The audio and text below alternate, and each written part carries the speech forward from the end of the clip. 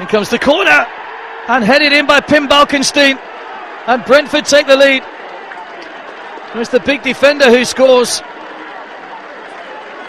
Saunders with the corner, and Balkestein arrived at pace, got the better of Andy Butler.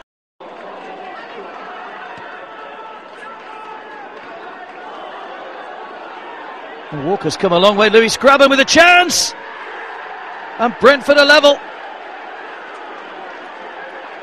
Well, it's poor defending from Walsall. They've really gifted Brentford that second goal. Lewis Grabban taking full advantage. And the ball over the top from Carly Osborne.